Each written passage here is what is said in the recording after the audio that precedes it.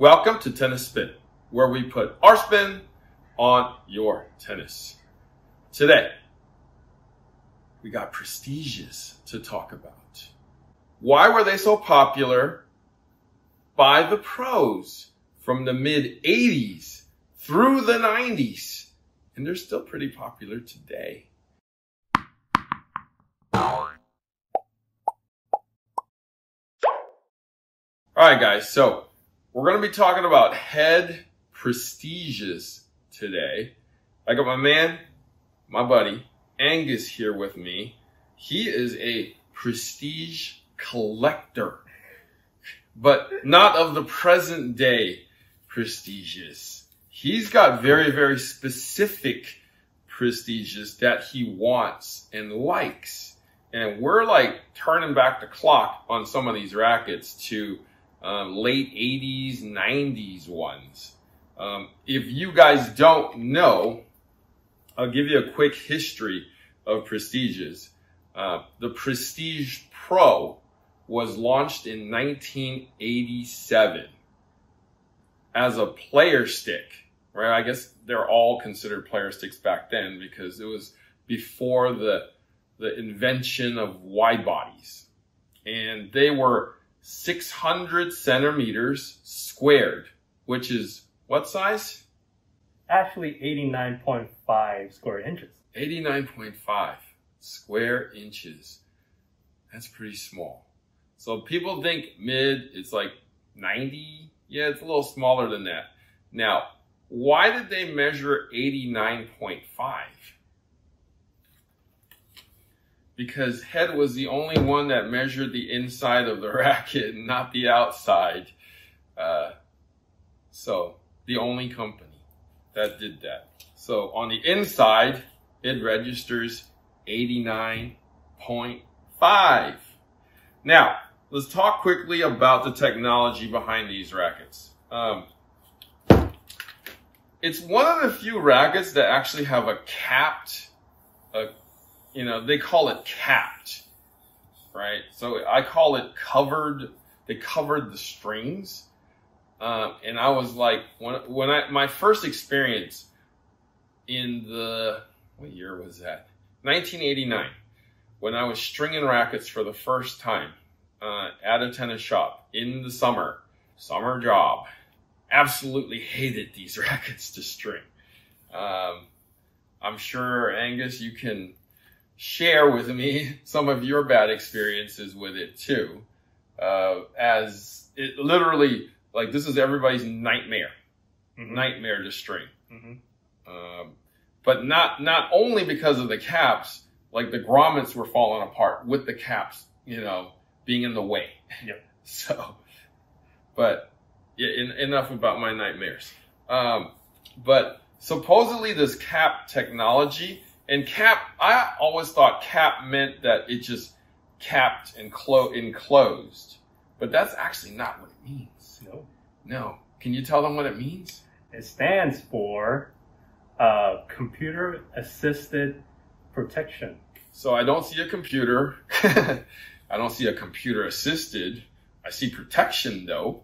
Yeah. Maybe a computer generated this is what I'm thinking. It's a computer generated head guard. Maybe this was like the first ever 3D design thingy. In 1987, wow, yeah. That's impressive.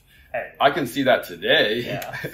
So what this does is it protects the racket. It protected the strings. They were saying that it protected the string from the dirt on the clay so that it can't get inside. Sure. Yeah. Yeah. Okay. Anyways, and it also made it more aerodynamic. So I can feel that though. I can understand that part. I can too. And I think it's a good way to add weight to a racket. That too. Yeah. Is weight. So cap technology, and then let's talk about Toron now. Is it called Toron? Toron. Yeah. Yeah. So Toron was one of the major factors in this racket. I mean, I, growing up, thought it was a stiffening agent that made it firmer, kind of like braiding, whatever. What, is that true? Tauron, or however you want to pronounce it, it's really just a different brand of Kevlar. Very similar to what you find in a pro staff.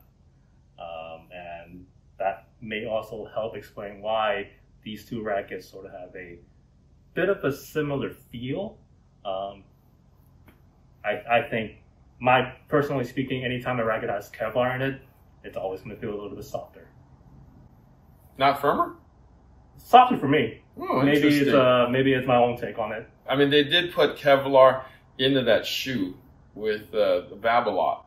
Those Mach 2s, Mach 3s. Oh. They lightened them up and they wove Kevlar into the cotton or whatever it is, the stitching, to keep you in. Oh. So I'm guessing it was a stiffening agent instead of a softening agent.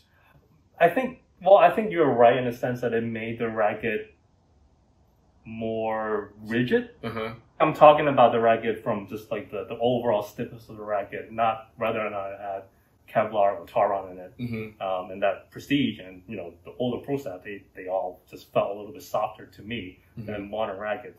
Okay, but this was, I mean, in my opinion, this was a lot softer than a Pro Staff. Yeah. I mean, I don't know if the way that they built it, maybe it's the thin throat here, that made it flex more. Yep. But this was, I mean, in my mind, this was like the hardest racket to play with, especially after wide bodies came out and other things came out. It's like, I don't know how people can play with this thing. Yep. And to string, because it's so soft that if you don't mount it right, you're going to warp it. That is true. Many a times did I have to pry the racket off the machine because it was just so soft that it just kind of moved so much. Yeah. Especially, these guys. Oh, man. Especially these guys. Wow. Oh. Look at the shape of that. Yeah. I don't know. It's kind of weird. It's like a... Yeah, it looks like it's warped. looks like it's a little warped there. Looks like Adam Sandler's head with the egg shape. So, yeah, I mean, it ain't horrible. Nah, it's fine. But in the mid 80s through the 90s, these rackets, right, were known to be the most widely used rackets on tour.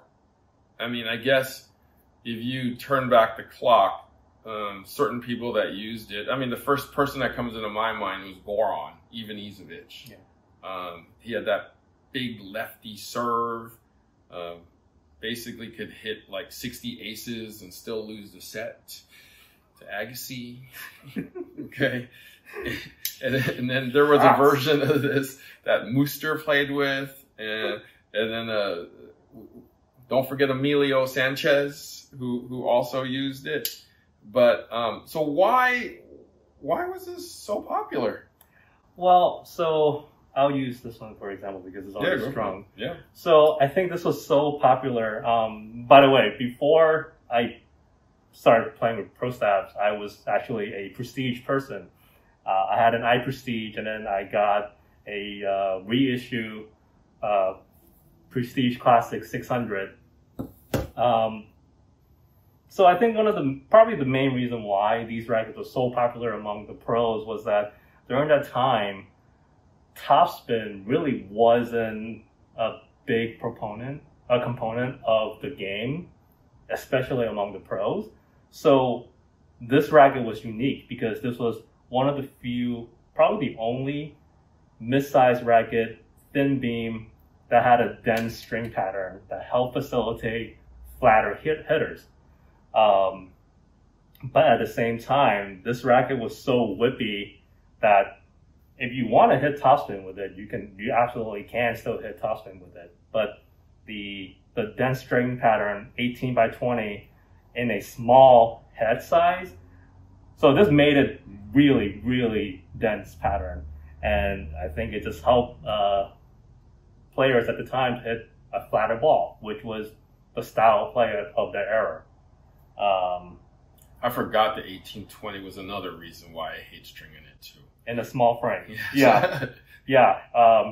when you like, especially when you try weaving it, and you can't get your fingers through the thing. Yeah, yeah. I broke so many strings in the frame and had to do it twice so many times back then because I was just so pissed off, especially gut. Yeah. Another thing I kept, another reason that, well, like going back to more stringing stories, was like I kept forgetting this had 20 crosses, so I always miscounted. I counted like 16, 19, the usual stringing pattern. Like, no, I counted 19, and I was like, you short. Ah. Yeah, no. And then yanking all the string out of the cap. Oh. Just cut it. Start over. Yeah.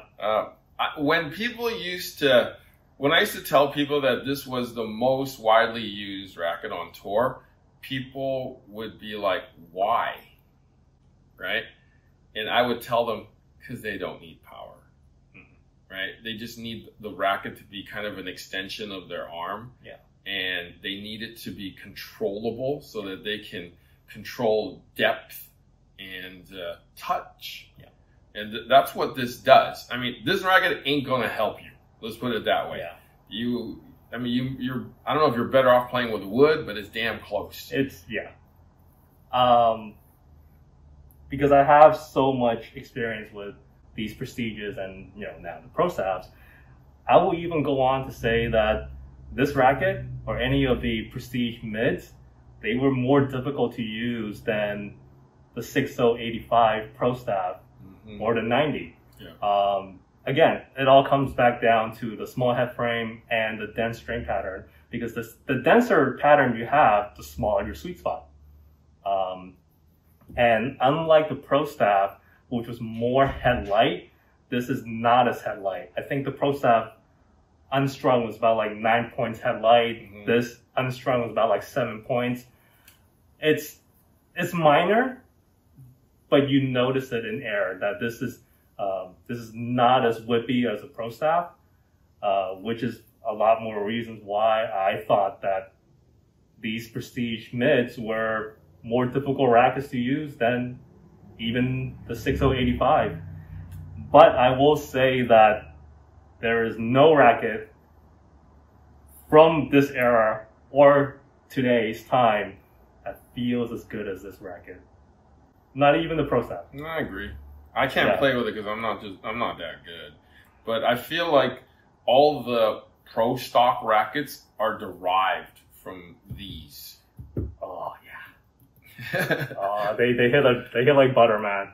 So all those TXG11, I mean, you tell me the numbers. I don't know these things that well. Do you know those? Comments can't fill that in. Yeah. So you know those numbers that I'm talking about, that people talk about, everybody using basically the one racket that's head makes just for pros. It's all derived from this thing. Yeah. So it's definitely a classic and definitely a keeper. If you guys have these rackets, I mean, keep them. Or if you want to make a couple bucks, eBay them. We might buy them from you. Or do what I do, just keep it in the plastic for the last close to 20 years now. Uh-oh. I think that grip's toast. That's fine. It's in the plastic. Yeah, I think it'll disintegrate. After you take that plastic off, it'll just like be sawdust. But it says head's finest calfskin. It's the finest. Yeah, it's the driest now. All right, guys.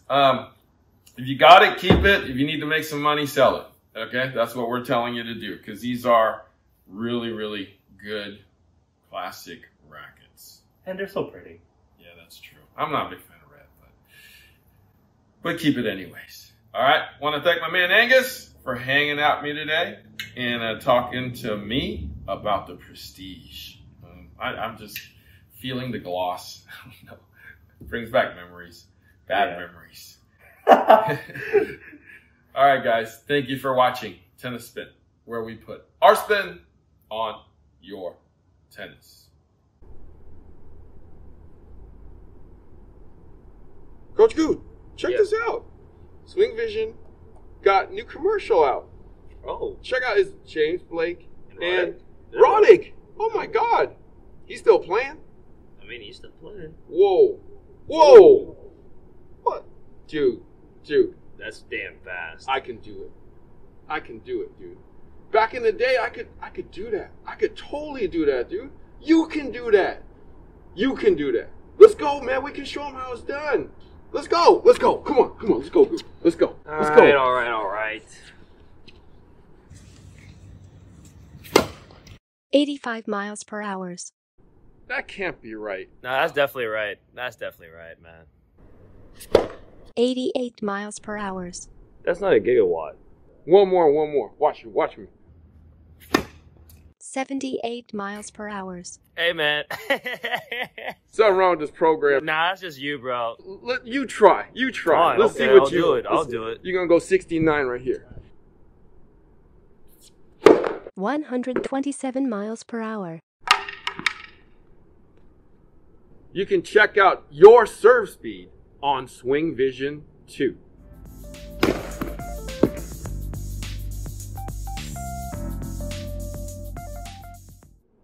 Doc, we got an issue.